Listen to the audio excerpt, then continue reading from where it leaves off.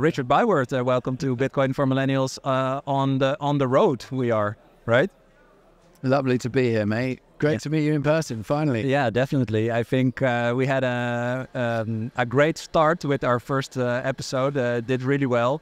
It's funny that, of course, back then I prepped a bit, but we just shot our shit, basically. And now totally zero prep, but I think maybe a fun way to start is, you just had a panel, you're walking around here in this conference.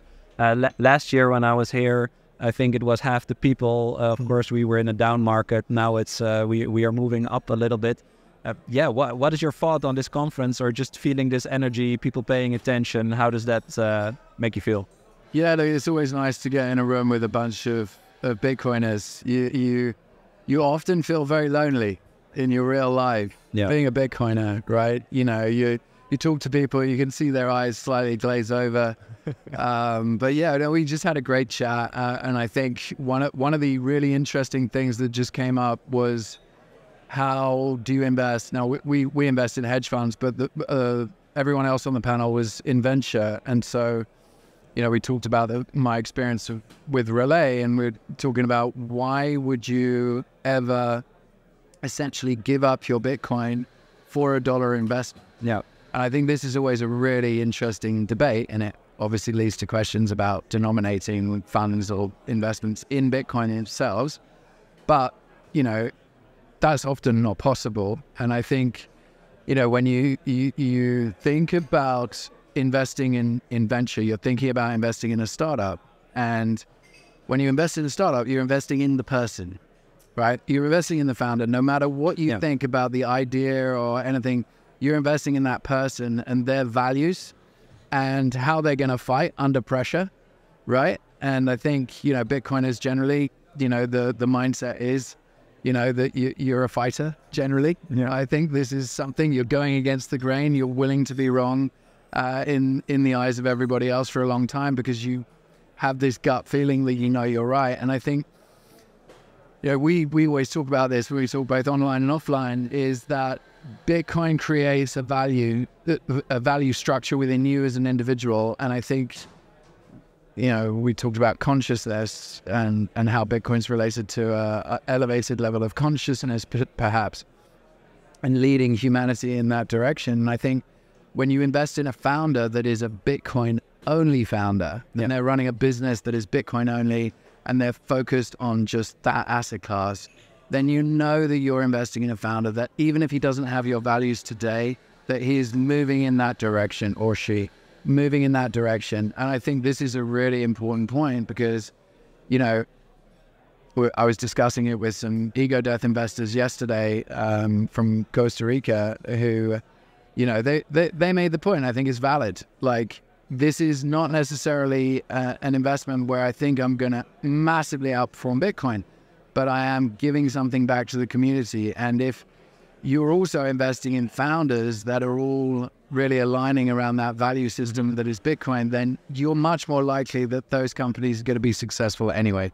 So that was a massive brain fart. Yeah, I love that. Yeah. I think, we just mentioned a few things before we started recording, right? Like hurdle rate. And for the people who've watched our first video together, I think I made the title something like Bitcoin is the lowest risk asset that you can own, right? Once you understand that, your hurdle rate, right, like what you would sell it for, shoots up, obviously. And if you talk about venture investing, that's obviously very risky. I've seen a fair share of pitch decks in my life. All the graphs go to the right and up, and it's all a pretty picture. And I like what you said when the investing in Bitcoin companies is necessary, but because your hurdle rate is so high, like how are you going to compare holding Bitcoin versus investing in it? And I love that it is more about values. Of course, it's about what does this company do, where is it going, etc. But if you have to take a risk on and the company and the founder, taking a risk on the founder is obviously. It's better if you can mitigate that in some way, and I think aligning the values is a good angle there. Yeah. Yeah, and if you think about it, right? I mean, Saylor obviously has his playbook where he's just accumulating as much Bitcoin as possible. And again, this was something that came up on the panel, is like, You don't want an early stage company putting Bitcoin on its balance sheet because they're probably going to need to come for that money at that point. And it will always be the worst time to sell the Bitcoin for dollars where your costs are. But I think, you know, when you think about the stage that you're investing in, if you can start investing in companies that are getting to profitability and obviously have that exponential growth hockey stick that you're talking about in those pitch books, then, you know, those are the sort of companies you want to be stacking Bitcoin with their cash flow. Yes. Right? Because then you are actually running an even more aggressive accumulation strategy than Saylor would. But that's what Relay is doing, right? Like they're DCAing into yeah. So very pleased to share that Relay turned profitable at the beginning of this year. Yeah, so awesome. Slowly have been DCAing into Bitcoin, and you know that's the strategy that I think everyone at Ego Death wants to see in all their portfolio companies. Yeah, Relay obviously being one. Well, it's still also so early, right? So I think it's a great achievement that they also turned profitable. I mean, well, on our last conversation, we talked about, you know, how many people understand Bitcoin. The market is not that huge yet, right? We are still extremely early, and so I think that's really nice to know that it is possible, right?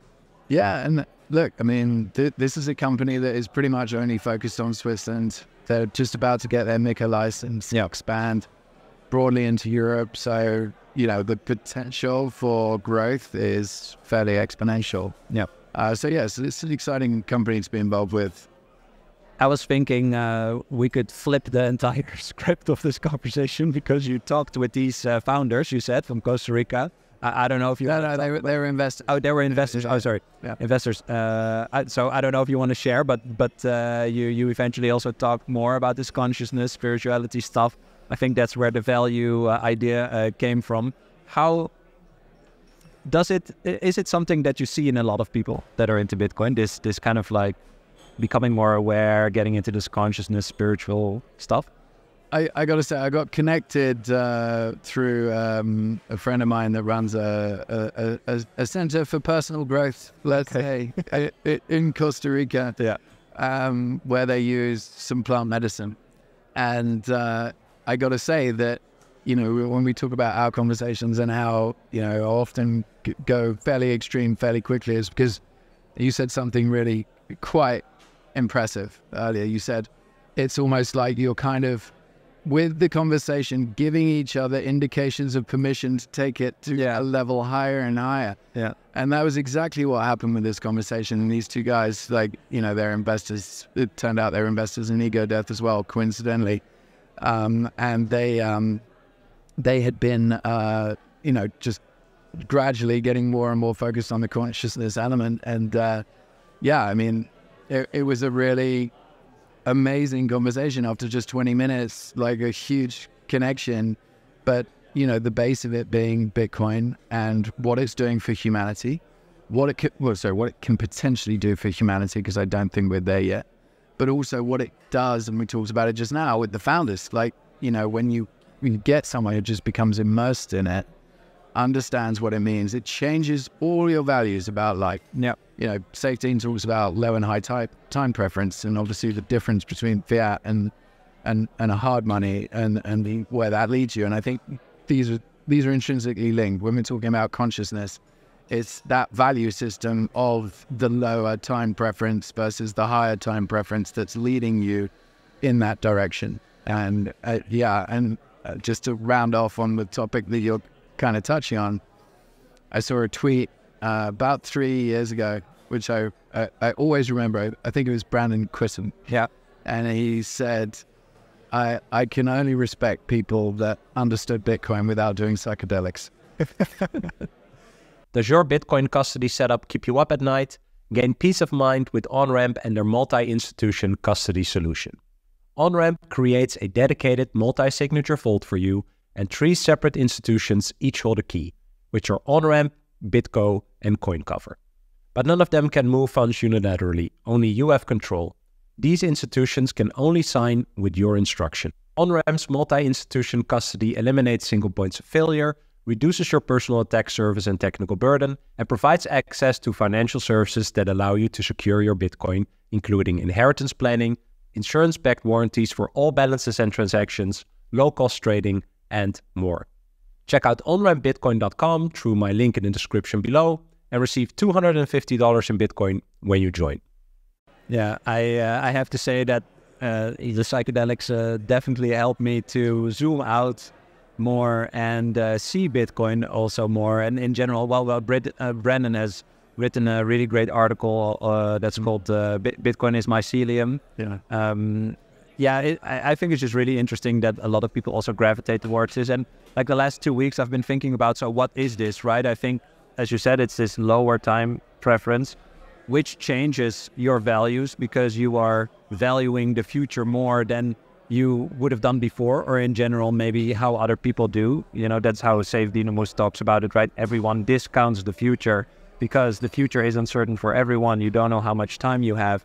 And that combined with something that Seb Bunny told me in a few episodes back, he said something that really struck me is like, all the money that you have right now, or all economic value or energy that you gathered, is worth the most right now.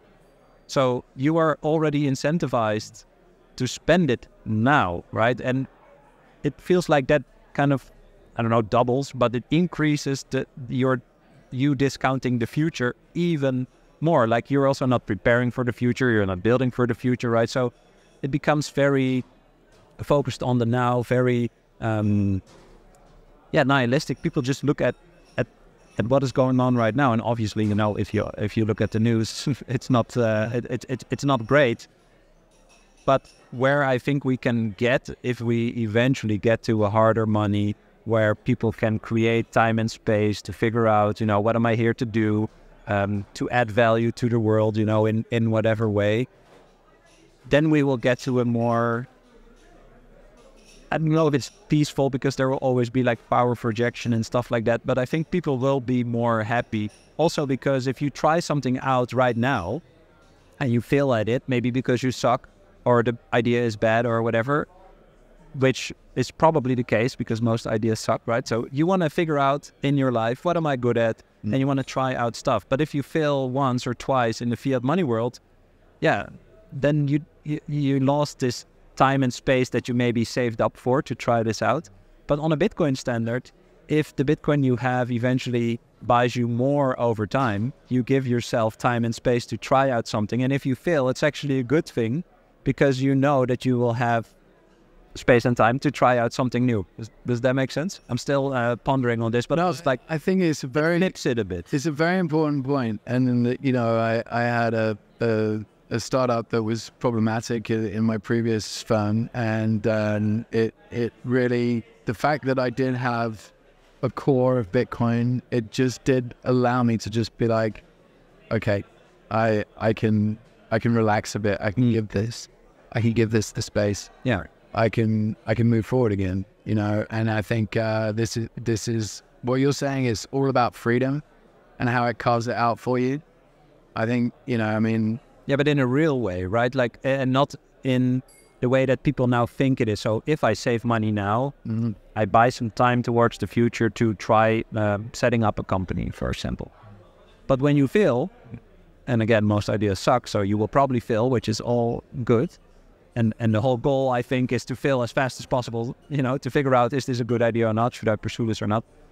But then, yeah, if that time and space is literally gone, then the incentive to not try something new again is very low. And I think on a Bitcoin standard, it just remains the same. If you want to pursue something new, try something new, you actually keep continuing to have this time and space to try something new instead of maybe just conforming to some job that, you know, you don't like. And I think that is what a lot of people currently have, is they are doing things that they don't like because they have to. They're basically forced in some way. They don't have the authority over themselves to actually be like, no, I'm gonna, I don't know, do, you know, keep bees or whatever you want to do. Like it's not about what you want to do, but it's about what you are good at, like discovering that. And I think that makes people more happy than just conforming because, well, yeah. I think what you're getting at is that freedom angle. And it's just a mindset. Freedom is a mindset, right? You can sit there and think, oh no, I've got to work, I've got to make as much fiat as possible to make sure that, because $25 million might not be a lot of money in the future. And so I got to keep just going and going and going. Yeah. And the problem is, if you don't have somewhere safe to store it, even if it's $25 million or $25, then you're not able to invest in your future. Exactly. Yeah. And I think, I invited a friend of mine to come to this conference because we had some tickets we could give. And she was like, oh, I can't, I've got to go to work. Really, really busy at work. And I'm like, that's a shame. Yeah. Because she's like someone who has started to go on the Bitcoin journey, right? You've got the biggest Bitcoin conference in Europe happening on your doorstep. And, you can't make it because you're so blinded by the fiat mechanism. And I think it's all the same sort of thing, right? Yeah. Because you need to be able to step back and say, what is important for me, my family, my future? And Bitcoin just always leads you in that direction. I think that's the beautiful thing. I think that's both of our experiences, yeah. I was thinking, I don't know if I asked you last time, but I think you're a good person to ask. I was wondering how you see the next 10 years of Bitcoin. So, in 2033, 99% of all Bitcoin will be mined. The last 1% will be mined in the 107 years after. So that's basically a rounding error. And you hear Michael Saylor talk about, this is the Bitcoin gold rush. This is where, the stakes will be divided in some sense. Of course, I hope that, unfortunately, the finance bros figured it out. Not pointing at you, but, the Wall Street finance bros figured it out. I just hope more general people will figure it out, right? That's also, why I'm doing the podcast. But how do you see this kind of gold rush, as Michael Saylor calls it, the next 10 years? What's your outlook? It's inevitable. It's absolutely inevitable. And, you don't want them. This is what Saylor says, and I agree with him 100%. You don't want people to figure it out quickly. They will lose it. The problem, the problem is that we'll be trading at $10 million of Bitcoin, and then how much Bitcoin can you actually accumulate? My friend here in Amsterdam, I've been orange pilling her slowly, and she's getting there, and she's bought a bit of Bitcoin, but, to make sure that she has enough, you don't want it at $10 million because then she's going to look at it and go, well, I don't want this anymore. I can't buy any more of this. Yeah, this is crazy. So you don't want it to be crazy gold rush.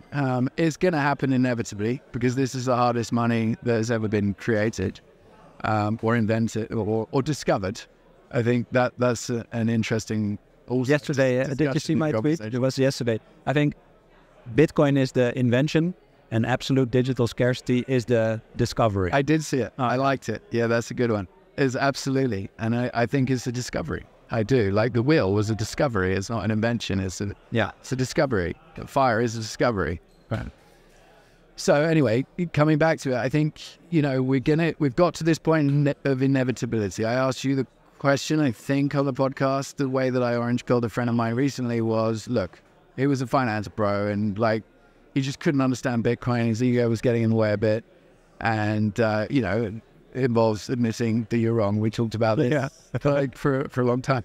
But I said to him, listen, you have a vote. You can vote right now in how you want to store your money. You can store your money in money that can be continuously debased by someone that you have no influence over. Yeah.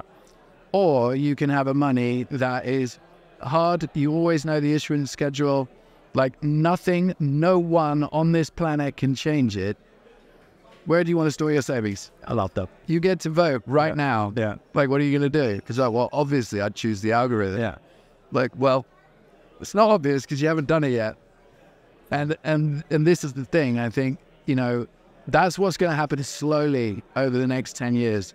And as it starts to go faster, when we go to 250K, people are going to be like, oh my God, this is insane. They're going to start selling some of their Bitcoin, if they're not one of the 10,000, right?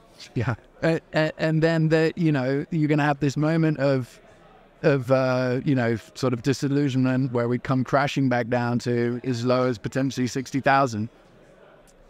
And then it just builds again.